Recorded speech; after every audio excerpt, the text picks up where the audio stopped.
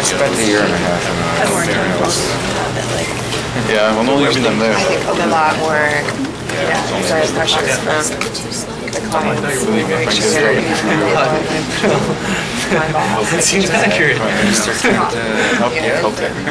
Yeah, so I think, which I actually think I kind of like. He knows everybody, so close everybody. Okay. Well, yeah. I mean, not like. Okay. Oh, thanks. Okay, great. But definitely a lot better than the KGS sectors. That's what kept me out of that. Yeah. No, it's Probably, yeah. moving into consulting in terms of that. As much fun as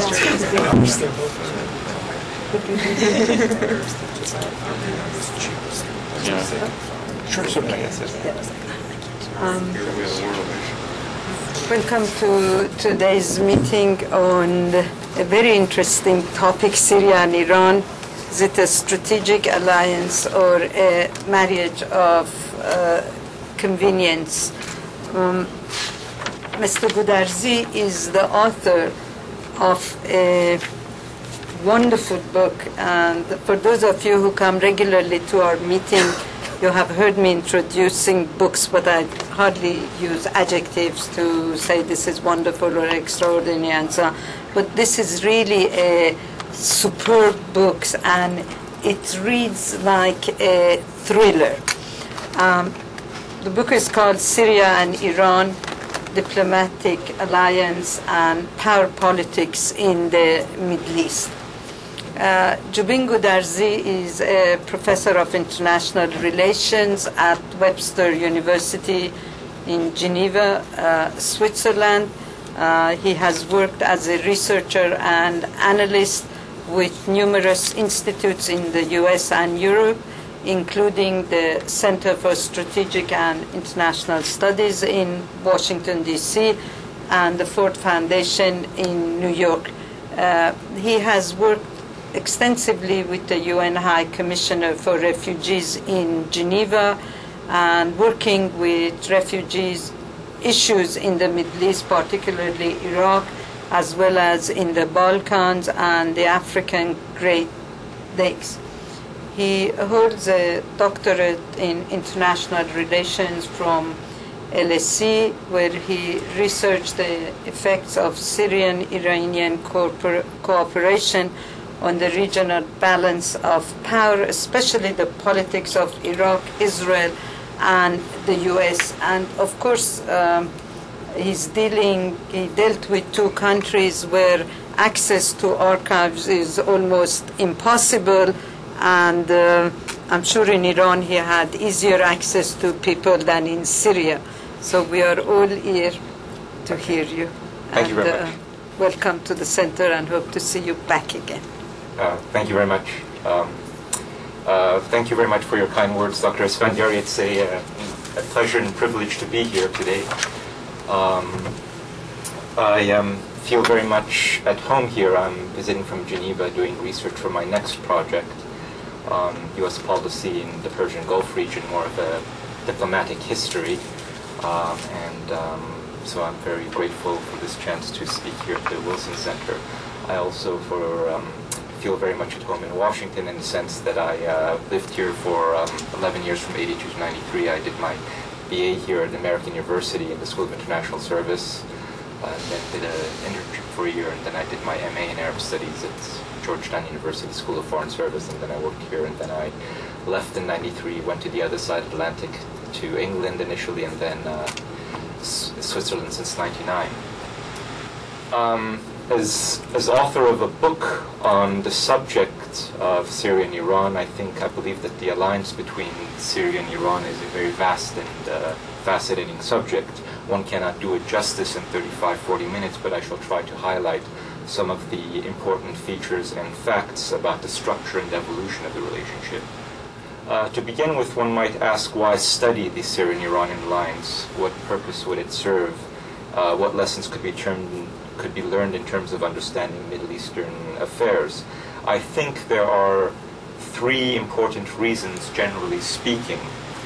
First, the alliance has had a significant impact on Middle East politics over the past 3 decades, as we have seen again over the past few years since the 2003 Iraq War, the 34-day-long Lebanon crisis in the summer of 2006, and also other recent events. Secondly, it has proven to be an enduring relationship that has lasted 29 years now, which is quite extraordinary when one takes into consideration the volatility and the shifting political sands in the Middle East. Thirdly, I believe that the alliance is still misunderstood in key respects by many regional and political observers. Over the past quarter century, the two partners have had some noticeable successes in frustrating the designs and policies of Iraq, Israel, and the U.S. in the Middle East. Through their continuous collaboration, they played a critical role in stemming Iraq's invasion of Iran in 1980 and ensuring that Saddam Hussein's Iraq would not become the predominant power in the Middle East. They were also able to thwart Tel Aviv's strategy to bring Lebanon into its own orbit following the 1982 Israeli invasion of that country and occupation of almost half its territory. Through the use of Lebanese proxies, most notably Hezbollah, Syria and Iran were able to expose the limits of Israeli military power and force Tel Aviv to withdraw from the territory that it occupied between 1984 and 2000. Concurrently, in the same arena, they were able to inflict one of the very few foreign policy setbacks that Ronald Reagan suffered during his 2 terms in office as U.S. president in the 1980s. Even in the post-Cold War era, with U.S. predominance on the regional and world stage, the imposition of sanctions on both countries, and the 2003 U.S.-led invasion of Iraq, Syria and Iran have been able to wield considerable power and influence in the Middle East, especially in Iraq, Lebanon, and directly and indirectly on world oil markets, as recent events have demonstrated. Contrary to prevailing views, the alliance has been primarily, although not completely, defensive in nature, aimed at neutralizing Iraqi and Israeli offensive capabilities in the region and preventing U.S. encroachment in the Middle East. The major exception, I would argue, would be Iran's efforts to invade and topple Saddam Hussein during the 6-year period between 1982 and 1988. While the initial impetus for the alliance came from the overthrow of Iran's conservative pro-Western monarchy in February 1979, the Iraqi invasion of Iran in September 1980 served as a major catalyst in bringing Syria and Iran closer together, with Syria providing invaluable diplomatic and military assistance to help Iran stave off defeat and expel Iraqi forces from its territory by May 1982. In turn, when Israel launched its second invasion of Lebanon and challenged Syria in its backyard a month later in June 1982, Iran lent its support to Syria in part by mobilizing Lebanon's Shias to drive out Israeli and Western forces during 1983 to 1985. More recently, the Bush administration's war on terror, and especially the U.S.-led invasion of Iraq in 2003, have raised concerns in Damascus and Tehran, ushering in a period of heightened cooperation and frequent consultations between the two allies. In general, defensive alliances which have limited and set objectives are more stable and durable. This, in part, explains the longevity of the 29-year-long relationship. Offensive alliances quite often fall apart once the opponent has been attacked and vanquished, as the alliance members then squabble over the fruits of their victory. Furthermore, for Iran, the Persian Gulf region is the main area of concern, while for Syria, it is the Arab-Israeli theater. Over time, particularly after a number of crises in the relationship, which erupted between 1985 and 1988, when Iran in particular was pursuing certain policies in Lebanon against the wishes of Syria, through continuous consultations, an understanding was eventually reached on key issues, whereby Syrian interests took precedence in the Arab-Israeli arena, while in the Gulf region, Damascus would defer to Tehran. In terms of the longevity of the alliance, the mere fact that the alliance has endured for so many years gives it considerable weight and importance. it has, of course, gone through phases when the two partners have engaged in intensive cooperation and have been quite active, and also through long periods when the level of activity has decreased considerably. But this has not meant the demise of the partnership.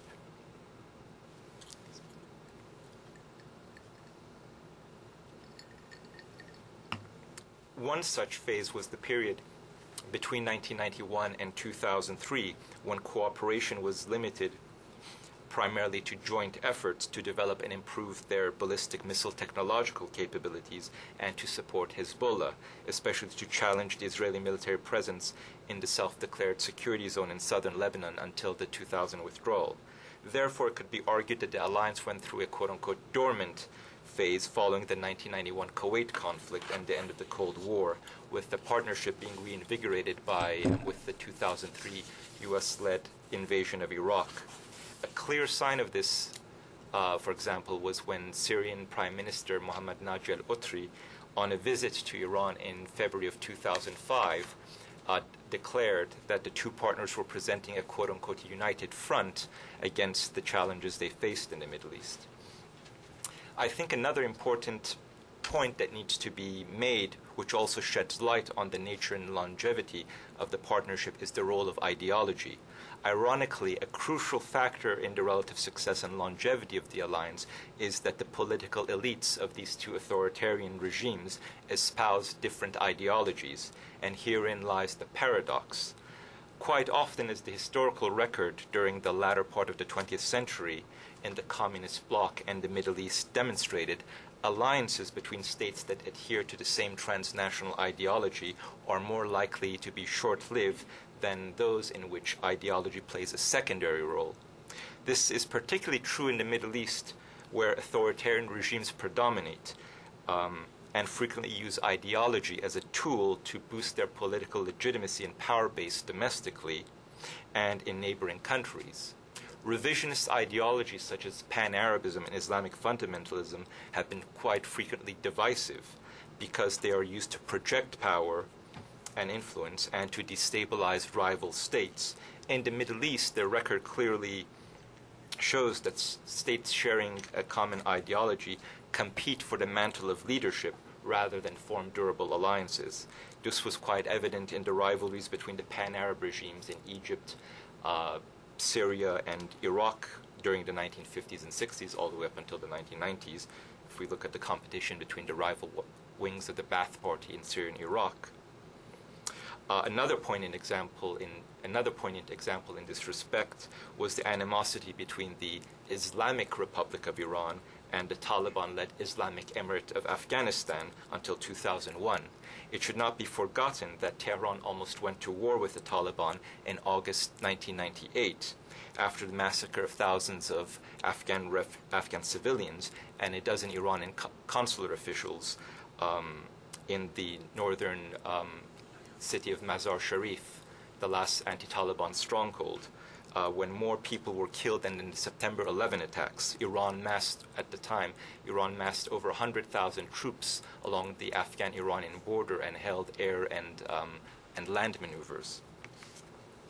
When looking at Syria and Iran, it is evident that Iran, a non-Arab country, is not trying to be the standard bearer of Arab nationalism, unlike Syria, which considers itself to be the quote-unquote the beating heart of Arabism.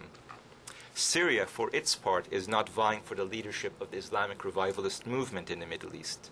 It should be underlined that there has been neither ostensible competition on the ideological level, except in Lebanon, between 1985 and 1988, nor fear that one partner might upstage the other precisely because of distinctly different ideological platforms. At the same time, though, it should be noted that Ba'athist Syria and Islamist Iran have been fiercely independent states whose political elites share certain perceptions and worldviews, and in fact their secular and fundamentalist ideologies overlap in certain respects.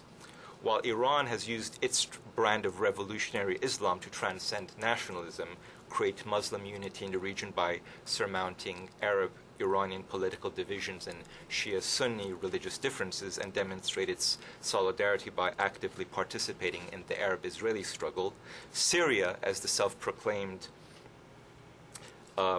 birthplace and heartland of Arabism, has striven to overcome the political fragmentation of the Arab world by acting as a vehicle for Arab unity.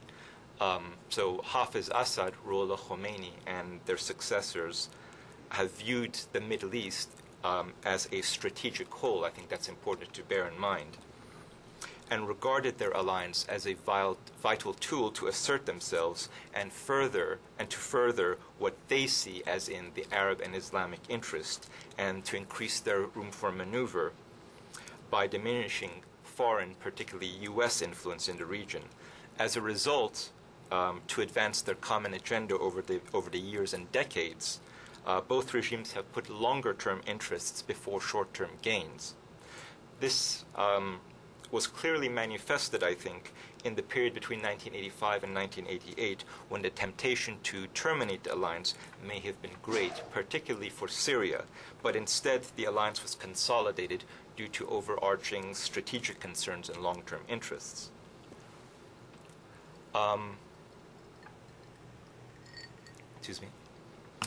If you look at this first chart, I think this chart will help clarify the foreign policy priorities of the Syrian and Iranian regimes and the role and impact of their ideologies and worldviews. It's a simple chart, but I think it's helpful nonetheless. As you can see, the core priority for the Syrian Ba'athist and Iranian Islamist governments, in view of their authoritarian nature, is of course regime survival. Second comes national security, meaning the maintenance of the territorial integrity and independence of the respective countries. In terms of national security, elaborating a bit, for Syria, its two main policy objectives are: one, to regain the Golan Heights occupied by Israel since 1967, and two, if it cannot dominate, at minimum, to have veto power over Lebanese affairs to ensure the government in Beirut does not adopt policies detrimental to Damascus interests. With respect to Iran, staying on national security still, its two main policy aims are: one, to be the primary regional player in Persian Gulf affairs, and two, to ensure a government hostile to Tehran does not eventually emerge in Baghdad, partially due to historical reasons stretching back centuries, but partially also in view of the 8-year war with Iraq, which was the bloodiest war in Iran's 3 millennia of history. Third, as I just explained, is the aim to protect and promote, in the case of Damascus, what it sees as Arab interests, and in the case of Tehran, what it perceives as Islamic interests in the region. I will turn to my next point about the alliance being misunderstood. I've already talked a little bit about the defensive nature in principle, but I will give 3 further examples. Since the inception of the alliance, one has consistently seen many scholars and observers writing off the Tehran-Damascus partnership as a short-term opportunistic alliance or marriage of convenience against Saddam Hussein's Iraq that would rapidly dissolve once the Iraqi dictator was overthrown. Well, Saddam Hussein was toppled 5 years ago, yet the alliance still stands today. In the book, I look at this matter closely and conclude that this line of thinking is too simplistic, requiring instead a more nuanced and sophisticated approach and understanding of the overall relationship. I think another misconception or myth has been to attribute the cooperation between the two regimes to the fact that the Syrian leadership is Alawite and Iran's clerical regime is Shia. I do not think that this argument stands up under close scrutiny. The Syrian regime is secular, and its relationship with Tehran has been based on common political, strategic, and economic concerns.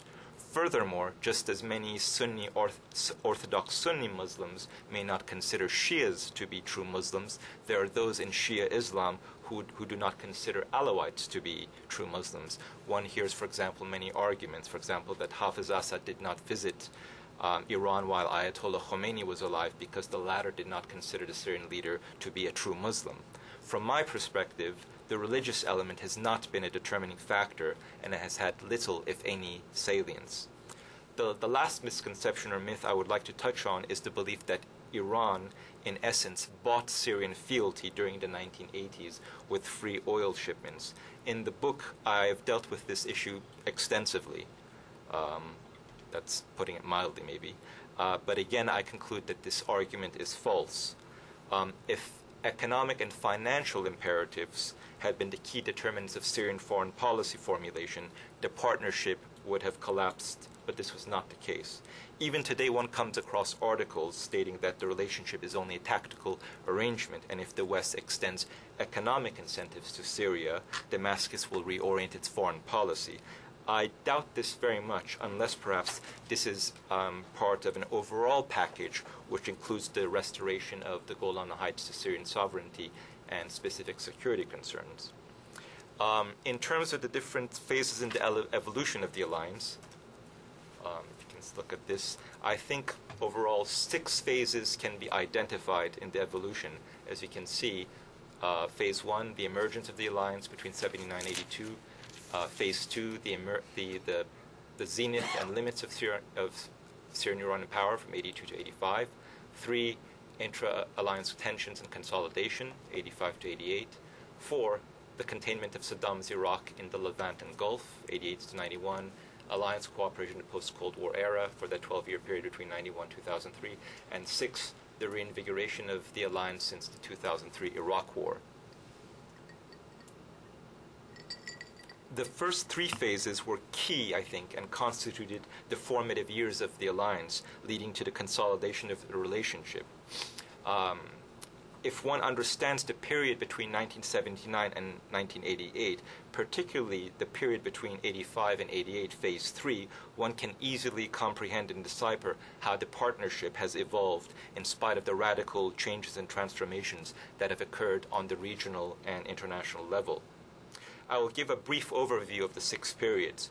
During phase 1, it is noteworthy that Syria was the first Arab country to recognize the provisional government of Prime Minister Mehdi Bazargan after the overthrow of the Shah, and overall the 3rd after the Soviet Union and Pakistan.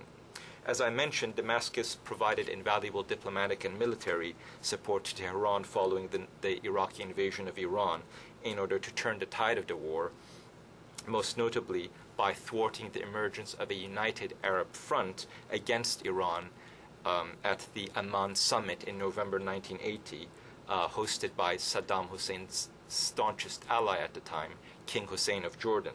Syria massed 30,000 troops along its border with Jordan and persuaded half a dozen Arab League members to boycott the summit.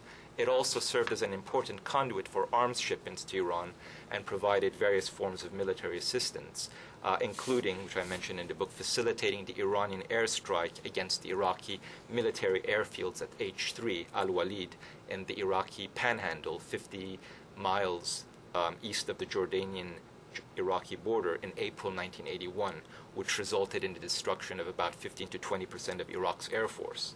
The alliance itself was formalized in March of 1982 when a high-level Syrian delegation headed by then Foreign Minister Abdul Halim Khaddam visited Tehran and concluded a series of bilateral agreements on oil, trade, and a secret one on military matters. Syria also subsequently shut off the flow of Iraqi oil through the IPC Trans-Syrian pipeline to the Mediterranean, thereby reducing Iraq's oil exports by more than 500,000 barrels a day, which translated into losses of $17 million a day for Iraq, or $6 billion per annum.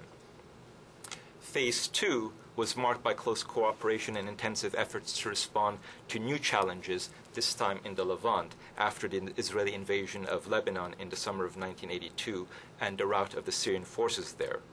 Hafiz Assad devised a 2-track strategy to minimize the risk of further escalation and direct military confrontation with Israel, and at the same time roll back the Israelis. In the book, I call this the sword and shield strategy.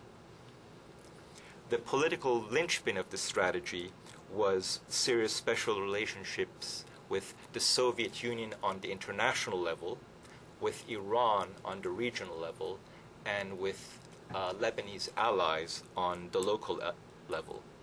The sword, the defensive component, the sword, was to utilize Iran's aid and influence among Lebanon's Shias and others to wage a campaign of subversion, terror, and guerrilla warfare against their mutual opponents, the Gemayel government, the Israelis, and the U.S. and French contingents of the multinational force in Lebanon. The defensive element, the shield, if you like, was to rebuild and expand Syria's conventional forces with Soviet assistance in order to deter an Israeli first strike and achieve strategic parity with Israel. This strategy worked well and paid off handsomely as their opponents were dealt a series of devastating blows, resulting in the Israeli retreat and the withdrawal of U.S. and French troops by 1984-85. Just to name a few, we had the assassination of Bashir Gemayel in September 82, the demolition of the IDF, the Israeli Defense Forces headquarters in Tyre in November 82, the destruction of the U.S. Embassy in Beirut in April 83, the bombing of the bombing of the barracks of the U.S. Marine and French paratrooper contingents of the multinational force in October of 83, the repeated demolition of the IDF, Israeli Defense Forces headquarters in Tyre in November 83, and the bombing of the U.S. Embassy Annex in East Beirut in September 84. This all led to the withdrawal of U.S. forces by early 84 and the scrapping of the Israeli-Lebanese peace treaty of May 83 and the phased withdrawal of Israeli troops from most of the territory that they had initially overrun. At the same time, though, Iran's refusal to terminate hostilities with Iraq and invade Iraqi soil and the continuation of the Gulf War led to countermoves, resulting in the gradual emergence of the Iraqi-Jordanian-Egyptian axis, backed by Washington and Riyadh, and the relative decline of Syrian-Iranian power in the region. During Phase 3, which constituted the most problematic phase in the evolution of the partnership, Syria's failure to end the Lebanese civil war after the collapse of the tripartite agreement of 1985 and Iran's continuation of the Gulf War further undermined the position of the Tehran-Damascus nexus, and at the same time the two allies developed conflicting agendas in Lebanon as the Israeli threat receded. On almost every issue in Lebanon, the two allies stood on opposite sides. For example, with the emergence of the Amal-Hezbollah rivalry, Syria backed the former, while Iran supported the latter. The two had differing visions of the political future of Lebanon, one desiring a secular state within its sphere of influence, while the other favored the creation of a theocratic system. The Syrians also backed the Amal-led siege of the Palestinian refugee camps in Beirut in Lebanon between 1985 and 1987, much to Iran's dismay, which tried to mediate and end the confrontation peacefully. There were also other areas of contention, such as the Syrian-Jordanian rapprochement at the time, intermittent Syrian-Iraqi negotiations, and Syria's confrontation with the Sunni Islamic unification movement, the Tawhid movement of Sheikh Said Shaban in the northern Lebanese city of Tripoli. However, through constant consultations, the two allies were able to prioritize their interests and redefine the parameters of their cooperation during 1985 to 88, thereby leading to the maturation and the consolidation of the alliance. The resurgence of Iraq's power by the late 1980s as it turned the tables on Iran in the Gulf War, the gradual withdrawal of Soviet support for Syria during the Gorbachev years, the concurrent ascendance of U.S. influence in the Middle East, and the need for the two allies to cooperate in order to stabilize the situation in Lebanon, all together helped cement the relationship. With regard to Phase 4, the two cooperated during this period in order to check Iraqi power and also to quell Michel Aoun's anti-Syrian revolt during 1988-89 in Lebanon, which was interestingly enough backed by Israel, Iraq, and other states. The cooperation was also made imperative by the formalization of the counter-axis that had emerged in the 1980s, with the creation of the short-lived, as some of you may recall, the short-lived Arab Cooperation Council, the ACC, consisting of Iraq, Jordan, Egypt, and North Yemen in February of 1989. It is interesting to note that the level of concern was such that immediately after the establishment of the ACC, Saudi Arabia rushed to sign a non-aggression pact with Iraq in March of 1989. Saddam Hussein began to assert himself during this period by providing at least 1/3 of the arms supplied to Michel Aoun's forces in Lebanon, assisting Mauritania in its conflict with Senegal, aiding the Khartoum government in its efforts to crush the rebellion in southern Sudan, encouraging the unification of North and South Yemen, maintaining an inflexible stance in the peace negotiations with Iran, holding joint military exercises with Amman in Jordan, and making inflammatory statements threatening Israel. During the 1991 Kuwait conflict, Iran, which had been exhausted after 8 years of war with Iraq, stayed out of the fray and remained neutral, while Syria joined the US-led coalition in order to cut down Saddam Hussein and reap the benefits of being on the side of the victors, including George H.W. Bush's promise to resolve the Arab-Israeli conflict. As stated earlier in the post-1991 period, Phase 5, following the Kuwait conflict and the end of the Cold War, the two continued to cultivate close political, military, and economic links in view of the dominant position of the U.S. in the region and the collapse of the Soviet Union and the rapidly changing political landscape in the Middle East and the uncertainties that it brought. Both supported Hezbollah in order to steer and control events in Lebanon and to make sure that Israel paid a price for the continued occupation of the self-declared security zone, and also the Golan Heights through an increasingly effective guerrilla campaign mounted by the Lebanese movement throughout the 1990s, which culminated in the Israeli withdrawal in May 2000. At the same time, Syria and Iran cooperated to develop ballistic missiles. In addition, Tehran, along with Pyongyang, helped build missile production facilities in Syria, for example in Hama and Aleppo. Between 1991 and 2000, though, Damascus participated in U.S.-brokered peace talks with Tel Aviv in a bid to regain the Golan Heights in exchange for peace and recognition of Israel. However, this process did not result in a breakthrough. Washington, at the same time, tried to corner and isolate Iran during much of the 1990s under the dual containment policy. Although expectations emerged for a thaw in U.S.-Iranian relations during the Khatami era, the 8-year presidency of Mohammad Khatami in Iran, this proved to be a false dawn, as the reformist president demonstrated his lack of resolve and courage to take on the more hardline elements within the regime who opposed any rapprochement with the U.S. Perhaps the most detrimental aspect of Syrian-Iranian policy during the 1990s was the support both states provided to varying degrees for Islamist movements such as Hamas and Islamic Jihad, although, in my opinion, emphasis on that, one could be skeptical whether at the end of the day, I think, the Oslo process would have borne fruit. I think the suicide attacks undertaken by extremists, especially those targeting civilians in Israel, did much to destroy trust and confidence and any prospects of success in the peace negotiations. So extremists, I think, did a disservice, and at the same time, you had extremists on the other side. Of course, the most poignant example being, of course, the assassination of Israeli Prime Minister Yitzhak Rabin by an Israeli extremist in November 1995. Finally, in Phase 6, since the U.S.-led invasion and occupation of Iraq, cooperation between the two sides has increased markedly.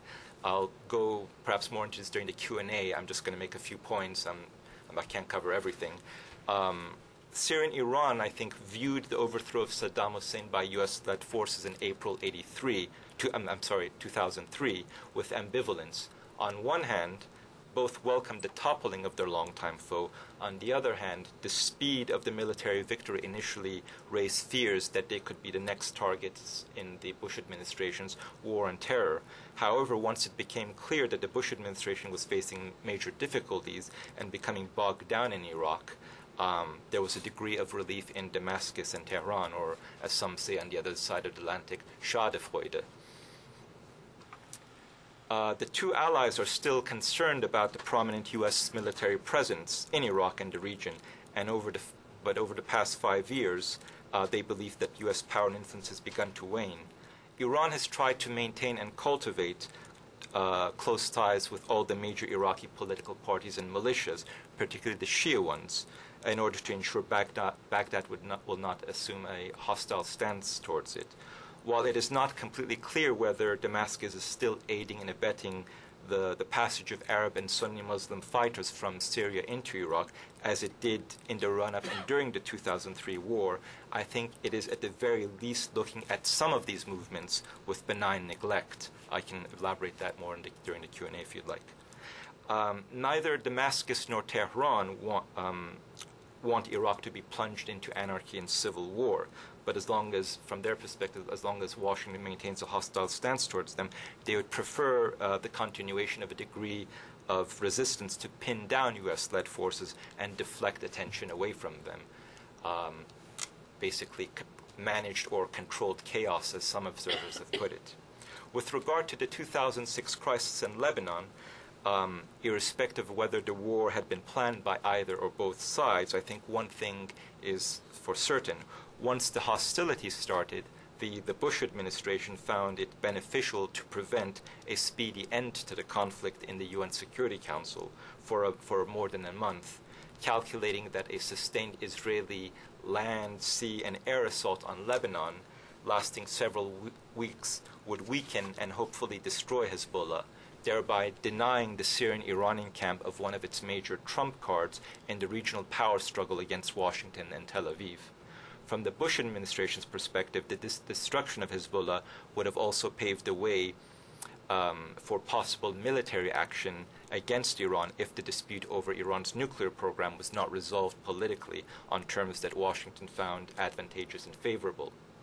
This is because potential Hezbollah retaliation against Israel serves as a tripwire for U.S. military action against Iran and Syria.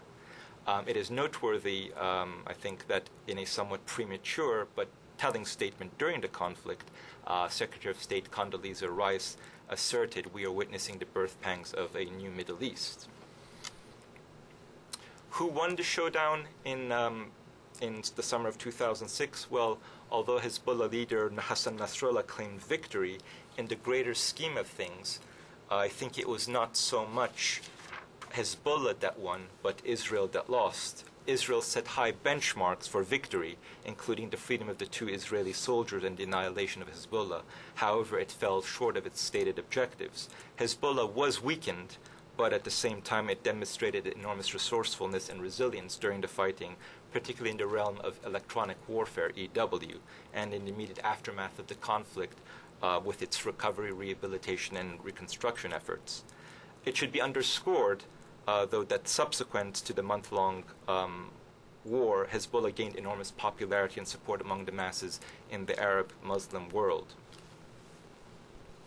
Looking at more recent events, it seems highly improbable there will be a significant shift in U.S. policy towards Syria and Iran, at least until the new U.S. administration assumes office next January. Although the prospects of a military strike on Iran have decreased markedly after the publication of the U.S. National Intelligence Estimate on Iran's nuclear activities last December, which had concluded that Tehran had halted its nuclear weapons program in 2003, tensions still remain high. One cannot completely dismiss the prospect of at least aerial strikes on Iran. At the same time, the likelihood of major advances on the Palestinian-Israeli track of the peace process seem remote. It also remains to be seen whether Turkey's quiet diplomacy and mediation between Damascus and Tel Aviv will bear fruit. Overall, Israel's failure to deliver a knockout blow against the Syrian and Iranian-backed Hezbollah movement in the 2006 Lebanon war, the absence of any major progress in the Arab-Israeli peace process, Washington's preoccupation with the Iraqi and Afghan imbroglios, and the volatility in international oil markets have magnified Syrian and Iranian influence and diminished the Bush administration's room for maneuver in the Middle East. However, this does not mean that the Syrian-Iranian axis is on the ascendant again, I think. Although both countries are defiant, I think both are also on the defensive.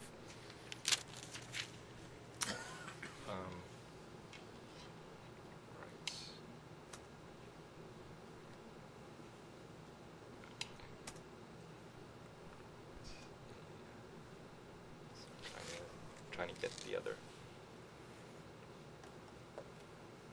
Okay, yeah. Right, yeah, found it. Okay, well that's...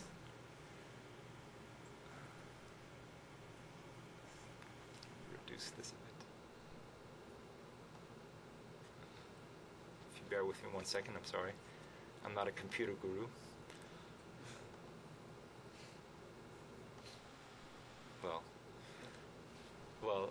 Can actually I'll then scroll down. I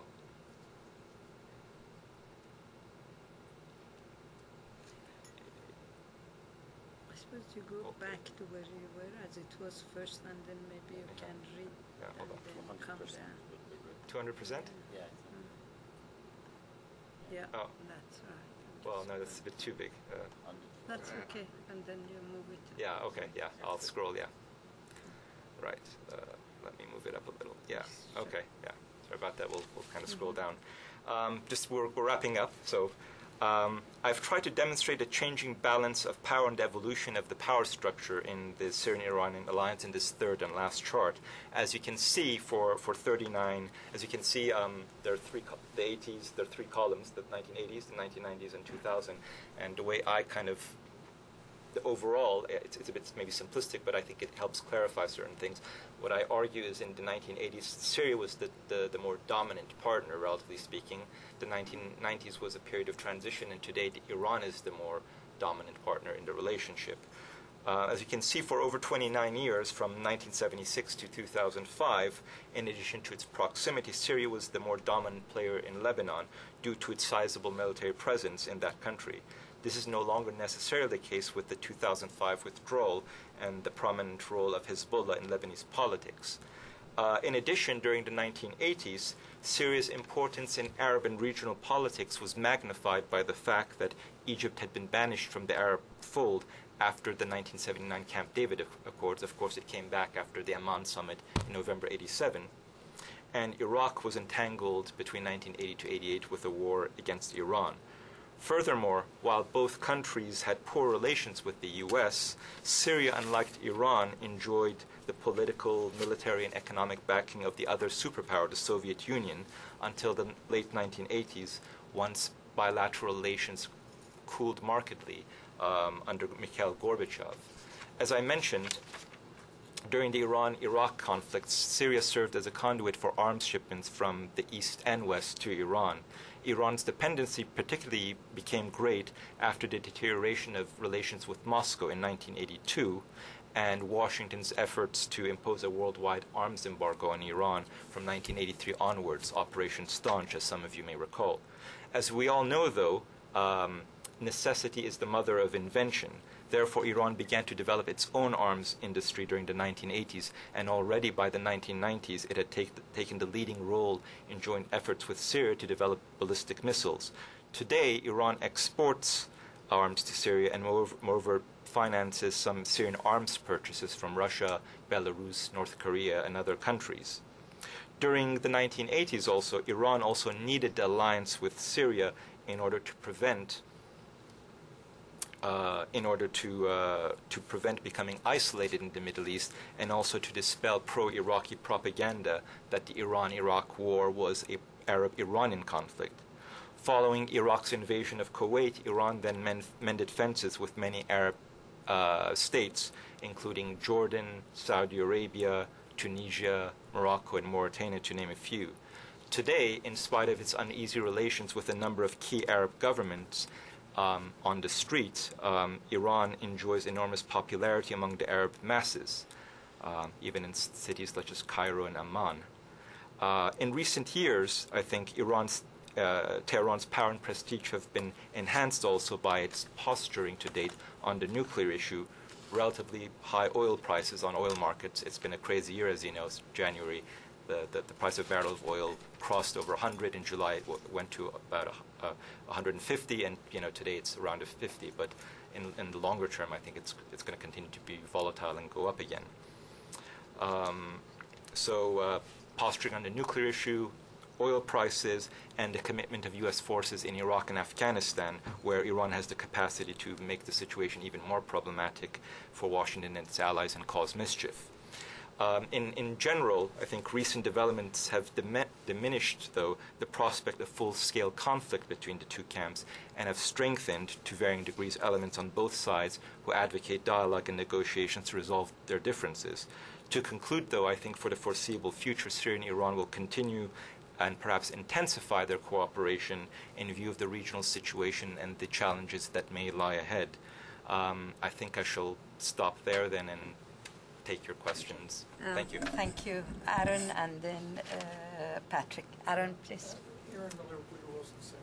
You argue very compellingly that this is a strategic relationship that is tested, has been tested by time. And strategic relationships don't change quickly or easily. One way to begin to alter this relationship, and this is a view that is rapidly emerging in Washington, and it's going to be embraced by the Obama administration, for sure, is a full court press on an Israeli-Syrian peace agreement. Now, assuming, and these are assumptions that need to be taken into account, you could actually have a negotiation that would lead to an agreement that met the needs of both sides.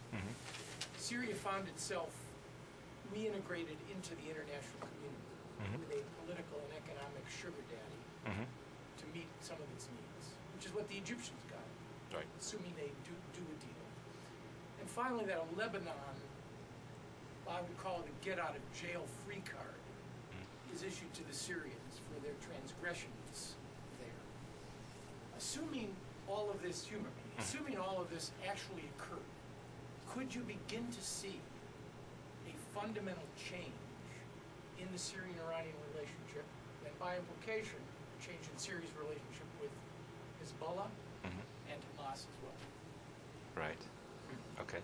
Yeah. I've seen that also in the media and the press. I mean that question, and actually a couple of people have asked me that. It's a very good question. I am, as you know, and as I said in a short presentation, I try to, in the book, try to flesh out so people can understand what the relationship is all about. Of course, for Syria, as I mentioned, it's one of its key priorities is to get the Golan back. I think that's something that the Bashar al-Assad will not compromise on, negotiate on. I think that's something he inherited from his father. I mean, something which has to do with Syria, how it sees its role in history, how its national security, and for Bashar al-Assad in terms of, like, it was a family thing, since his father was defense minister when the Golan was lost in 1967. His father was unable to get it back, and he's basically feels compelled to follow the script of his father, kind of paraphrasing also from the very excellent book that Flint Leverett wrote about Syria, Inheriting Syria, about Bashar al-Assad, which I think was a fine work. I think, of course, if there is, if third parties, the U.S. or whoever, Turkey or whatever, hammer out a peace accord, and there is a peace deal between Syria and Israel, Syria recognizes Israel and gets the Golan back, what it lost in 1967, that will definitely have a major impact on relations with Iran and cooling relations and diminishing the level of cooperation. I don't think that in itself will mean the demise of cordial relations. I mean, the alliance may basically decrease I think for Syria, there are several other in the book. I mean, in terms of the way I try to describe in the book, I try to make the reader aware that there are several other elements. Of course, Lebanon is a factor, whether there is an Arab or Israeli. Syria sees Lebanon and as its soft underbelly, so irrespective, it wants to have some degree of influence, at least veto power. That's something it got with the Doha Agreement in May, as you know. There's also the issue of Iraq, what happens in Iraq. The Syrians are very, very worried about the situation in Iraq, and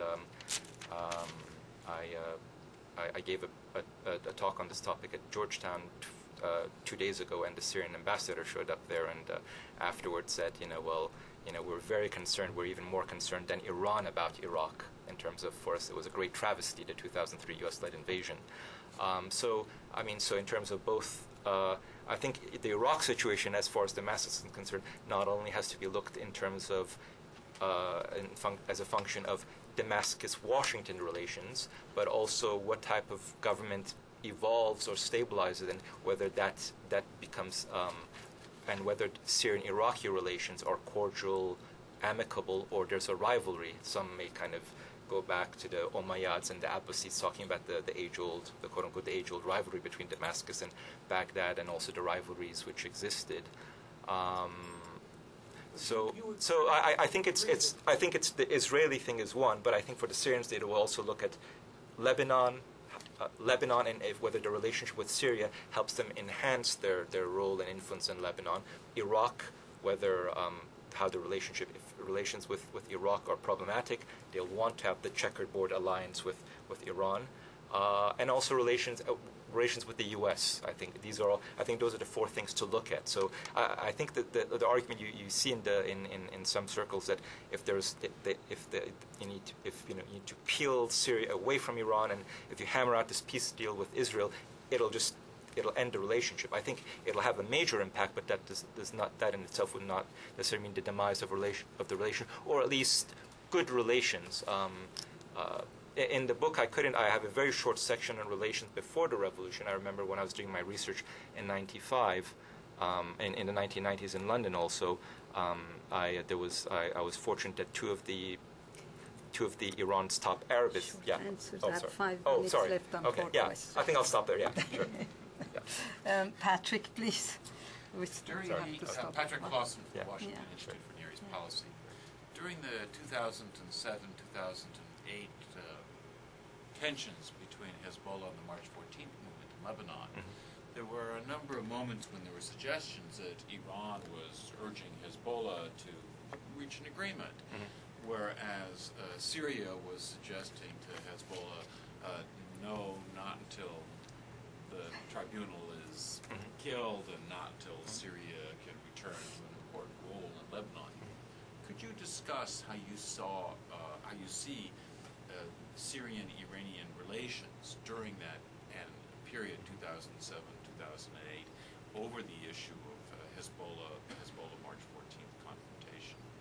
How you think it's turned out in the aftermath of the Doha Accords?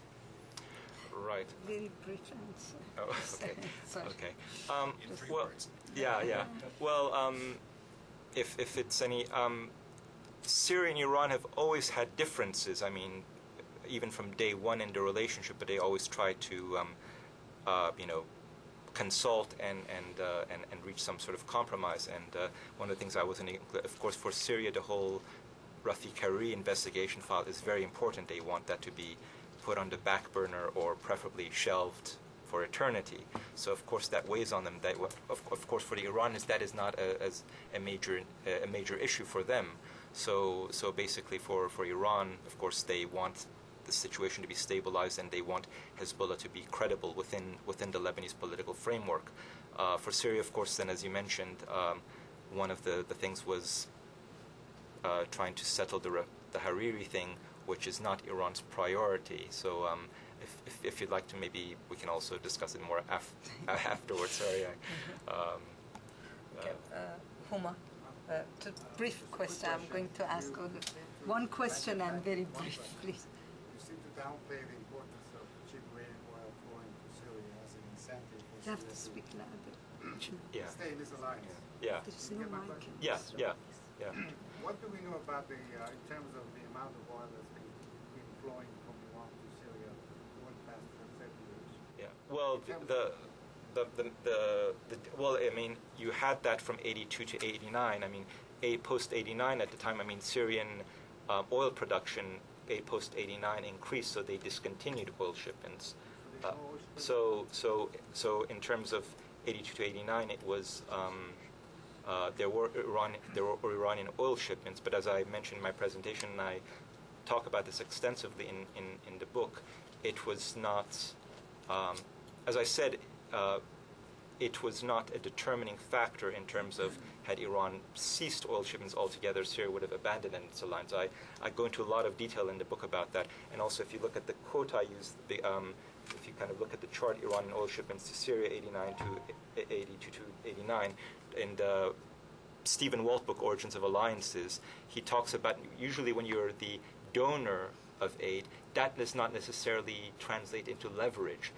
So at the time, Iran needed Syria more than Syria needed Iran. So in a way, Syria was able to get more and more from Iran. So as you can see the quote, the more important the recipient is to the donor, the more aid it is likely to receive, but the less leverage such aid will produce. And I think that the Syria-Iran case with regard to oil in the 1980s, when you had the oil, that was a classic case.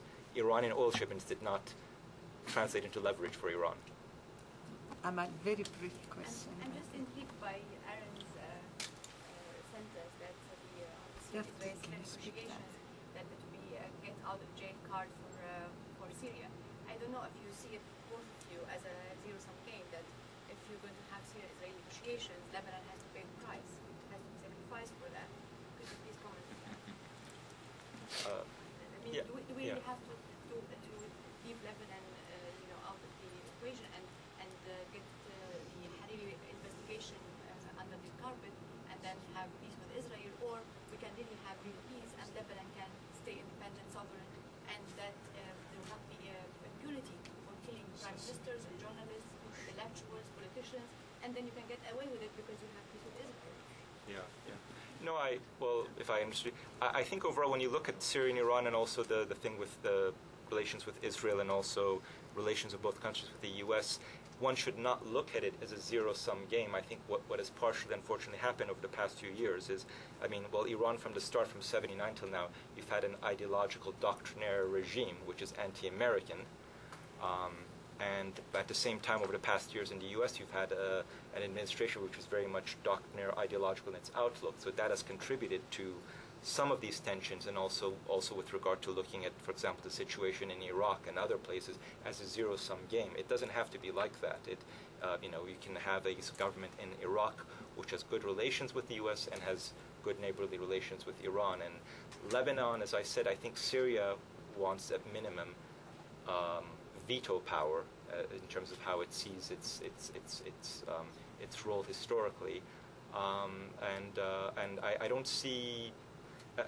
And also in kind of terms with Israel, Syria, Israel, U.S., I see the prospects of normalization in terms of relations, improved relations with the U.S. and also with Israel, with regard to Syria, far less problematic, because the Syrian regime, I think, is much more pragmatic and less doctrinaire. They basically want what they lost in '67, and I think Syria is a much easier nut to crack than Iran. I personally think as long as this regime is in Iran, because anti-Americanism has been one of the tenets of its foreign policy, the relationship will always fluctuate somewhere between a hot war and a cold peace. Because if the regime in Iran really, throws away the baggage of anti-Americanism in a way, what does it have in a way to define itself?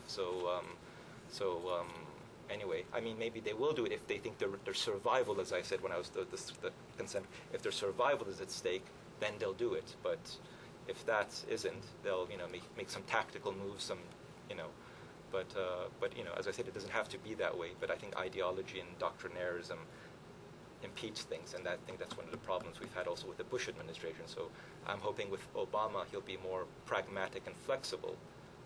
Being pragmatic and flexible does not necessarily mean being weak or whatever, but being more realistic and pragmatic, less rigid in your outlook and your policies.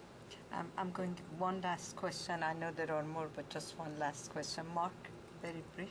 Yeah, okay. Well, I know we all like to play this strategic chessboard, and I think you made a compelling case that what is a very durable relationship must be something beyond a marriage of convenience. But I would nevertheless like you, as someone who works in a strategic studies my center, nevertheless ask you to revisit another possible explanation for the durability of this relationship, which you tended to dismiss, and that was the question of identity. I'm not sure I agree that Hafez al-Assad's failure to visit Tehran is testimony that he's not considered a kind of a kosher Muslim, and that's why he can't get to Tehran. Hugo Chavez is neither. The real question to my mind is back to your core question about regime survival. Given the the fact that, unless I completely misunderstand, Sunnis are even more skeptical about the religious legitimacy of Alawi than Right. Shia, and that Right. Syria is, after all, basically a Predominantly Sunni Sunni, yeah. society. Yeah. Is it not really important, given the Alawi character of the, or centrality of their Alawi elements in the regime, that somebody testify or certify that they're kosher Muslims? And if I understand correctly, it was actually done by Shia.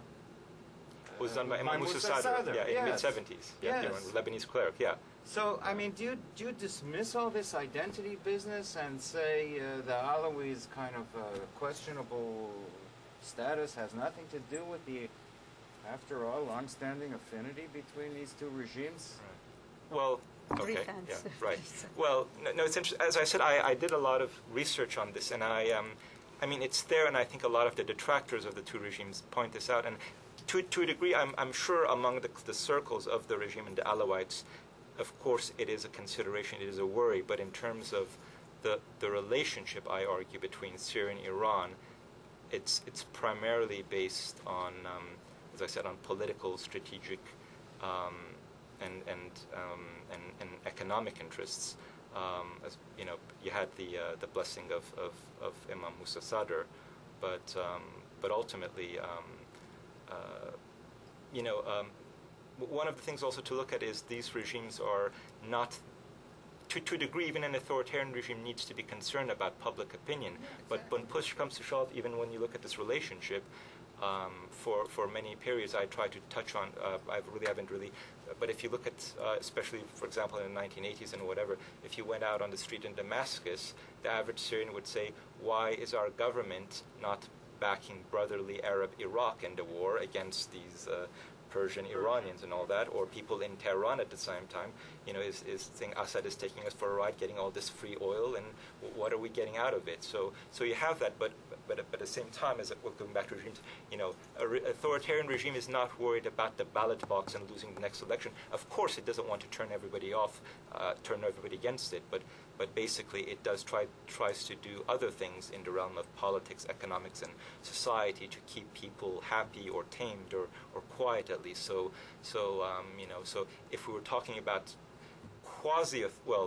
semi-democratic or democratic regimes, of course, I think, but this is a relationship which has been between the political elites of the country. It's not a relationship between the people of the country. So in that sense, it's I think that's important too. So the religious element, as I said, at best, it's a minor issue. That's my argument. I don't claim to be omniscient, and my book, I consider it, I hope it's a contribution to the field. I'm not saying everything I've written is correct, and if somebody comes out and corrects me or blows me out completely out of the water or says these aspects, then I welcome it. I just look at myself as a person who tries to contribute to the dialogue, to the process, to scholarly research, and to enrich it. I don't consider to have a monopoly or even about recent events with 87, 88, like knowing all the minute details of. So that's yeah. Thank you very much, and hope to see you back again. Thank you.